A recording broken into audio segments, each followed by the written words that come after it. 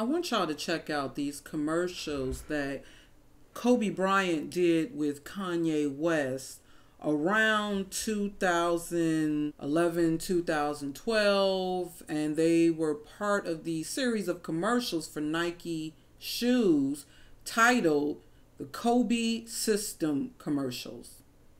Okay, and he's promoting the whole Black Mamba thing that it says that he had got the idea for the nickname Black Mamba from Quentin Tarantino's Kill Bill film. And so he had taken on this name, like making it a trademark. You can look it all up on that. But with this commercial, and even with the Black Mamba symbolism, serpent symbolism that Kobe took on, and I know some people have been making me aware of what's been going on with him going against this high-tech pharmaceuticals, but I'm not trying to go all into that because I'd rather do more research before I speak on that, if I choose to continue speaking on that. But just check out these commercials. All right, I want you to pick up on all the symbolism that you see, from the hand gestures to the symbols on the clothes. All throughout this video, you're going to see a lot of questionable symbolism, okay? And I'm considering what Stephen Darby said on symbols being the language of Satan, especially when you consider how the languages were divided, and the Most High didn't want us all together being controlled under one worldly ruler. Okay, and the way he was able to cause us to spread out was by confusing the languages, causing us to speak different languages. So for Satan to keep his people connected, Satan the devil, well, this is what Stephen Darby has said on him believing that symbology is the language of Satan.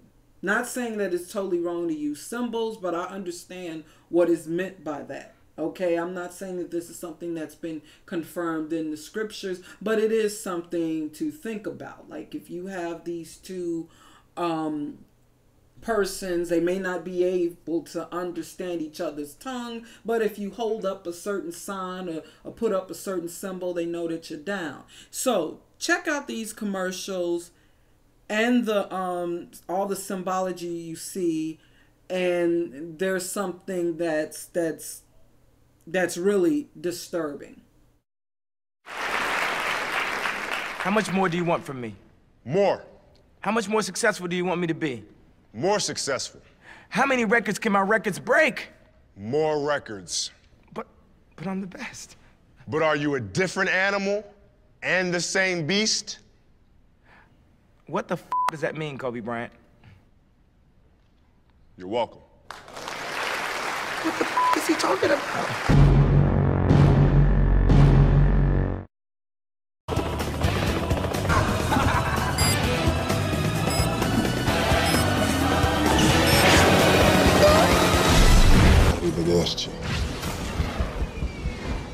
So how should it end? Black Mamba doesn't end. Heroes come and go. But legends are forever.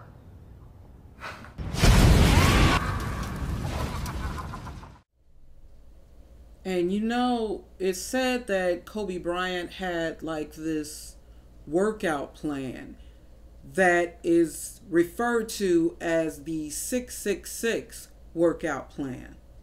Now, I don't know if that's what Kobe Bryant decided to name it himself, but that's what it's being referred to because of the hours that he put in back and forth training. Like he spends 2 hours doing this, 2 hours doing that. I mean, it's broken down. There's a video where he breaks it down.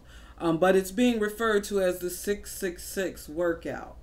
Okay, so don't take me as trying to disrespect Kobe.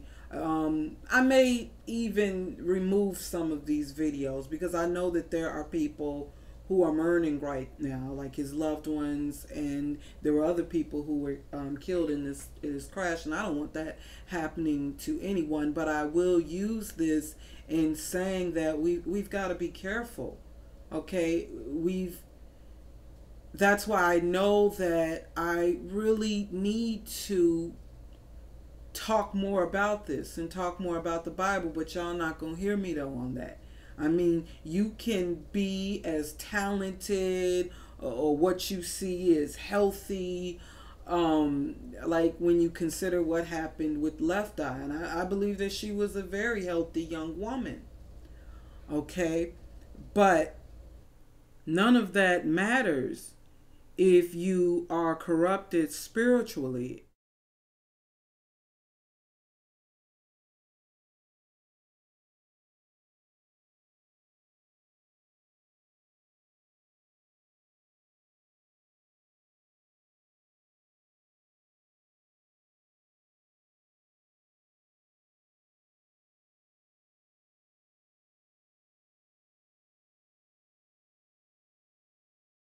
And Kobe Bryant, he also had this, what was it, like a something for children? I had saw initially on Sister Radical, the Radical Sisters channel, in a video that she had. It was some sort of thing for kids, and it was very, very satanic. Okay, and he had this Muppet-like character representing the black Mamba snake, and there were a lot of satanic looking images. And then you have the lightning bolt that represents Lucifer, fallen angel, like a lightning bolt. That's why Harry Potter uses the symbolism. Yeah. Also, I want to say that you cannot talk about Lucifer and the devil without recognizing your creator. Okay? You talk about Satan, the devil, Lucifer, you learned about him through the Bible, but then you don't want to accept the creator. Okay? And I have a video coming up on the one who is more commonly referred to as Jesus, Yahshua. I have a video coming up on his existence, since there are many people who deny that he had ever existed, or at least as human form on earth. Okay, so I have a video coming up on that. It's just taking me a minute, because I always like to check the information that I get for myself. Okay, so that's kind of taking me a minute, but I will get back with y'all. Peace.